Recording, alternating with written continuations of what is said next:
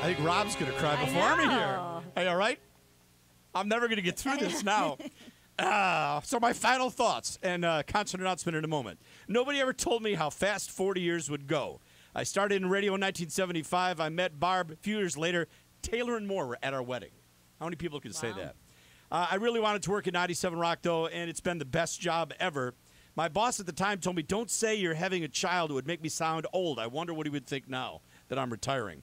During all this time, I've got to do a lot of cool things, set records and met celebrities, flown with the Blue Angels, but I'm most proud of what we've done for charity, thanks to the listeners and the people of 97 Rock. I have been very blessed, and now, as you may have heard, I want to try to give back more and do more for charity and so forth. Rob and Chris and Steve and all of my coworkers, JP, Carl, John Hager, Jixter, our chief engineer, Al Marenka, and I'm sure I'm forgetting other people. You guys have been family to me all this time. I've learned, though, that what's important in life is not money or material things, but family, friends, and faith.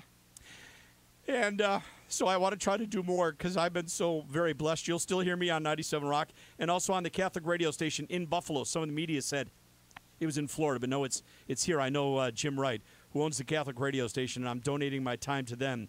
But I couldn't have done anything of this, whatever it is I've accomplished, without people listening. If you ever heard me on the radio or you ever smiled, it's just like the radiothon for Make-A-Wish. If you ever listened and smiled or supported one of our clients or one of our charities, I thank you, and I could never thank you enough because you've given me a chance to do everything I ever wanted.